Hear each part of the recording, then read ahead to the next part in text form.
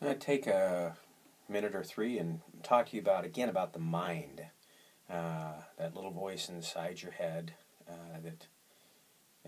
again, I was speaking to a young man in Texas years ago, and I said, that voice inside your head, and he absolutely panicked. And I said, everybody has one. He said, what? I said, everybody has one. He said, you mean I'm not crazy? I said, oh, no, it's quite a normal occurrence. And some people have a whole cast of characters, and they begin to believe that that's them. Tomorrow I leave for Barcelona. My son is there in chiropractic college. There is a chiropractic convention going on there. I have not taught or had a booth at a chiropractic convention in a year or so. And it's fascinating. I was just sitting here and thought, wow, if it were up to my mind, if it were up to that enculturated non-belief system, or it is a belief system, and it's an enculturated belief system, it's something that you have to learn. Again, the emotional world is completely learned. And if it were up to that, I would not go to Barcelona. I don't have much planned, although there are people there that I think if they find value with my work, I will have more work. But my mind wants me to stay in this inertial state and not venture out. And it runs out and gives me every worst case scenario that it can to keep me here and not really, maybe complacent. Maybe complacent is the word. It's not comfortable. It's not content. So I've got my plane ticket. I've got my railway ticket.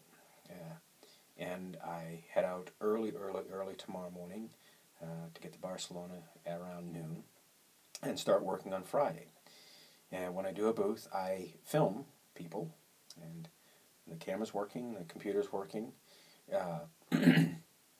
and we sit and we look and see if they can see where they are on the scale.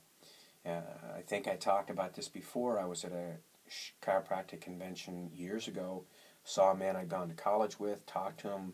He talked about how much pain he was in. He'd had a severe accident, and one of those positive motivational sorts of people.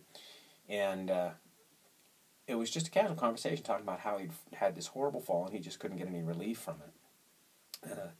And he came to my booth and he said, what are you doing here? And I said, I said, I need to ask you a question first of all.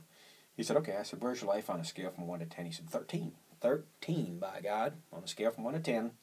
Okay, can't stay within the parameters, but also he's in pain almost constantly, according to him, and his life is a 13. Fake it till you make it. If you're looking for fake it till you make it, it's not me. It's not my work. If you're looking to look and see who's home and how to best utilize that, you may consider coming and doing a class. I heard a woman in England is coming looking for her divine essence, and that kind of intrigues me, because there is one. I can't interpret it further than that. I know that there's this part of you that is just absolutely living in magnificence, clouded over most times by the enculturated mediocrity. But I'll do these things, this video thing, from Barcelona soon. Have a fun day. That's what you're on the planet for. www.mic Peak Performance.